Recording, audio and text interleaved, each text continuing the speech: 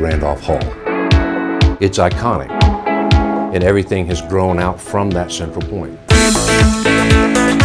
All our focus groups that we did, staff, students, faculty, and alumni. Everybody said Randolph Hall, Randolph Hall, Randolph Hall.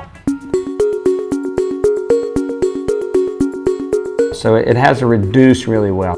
That when you see it on something as small as a lapel pin, that it is readable and you can tell what it is. It also will embroider really well. It has to work in one color.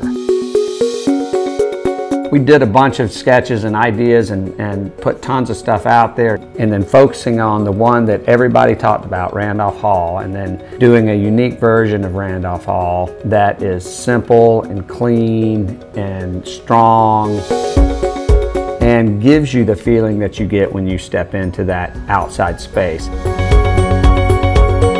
What really made a difference to me was when Gil Shuler took the actual picture of Randolph Hall. He superimposed the new logo on top of it. You'll see little details like something to represent the oak trees and the walkway going across the cistern and the steps coming down from it.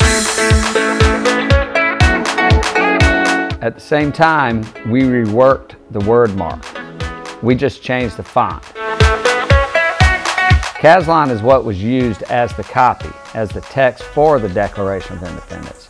And there were 3 College of Charleston founders that signed the Declaration of Independence.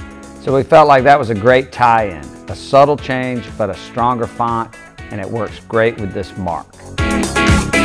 The entire alumni nation will be as enthusiastic about it as we are.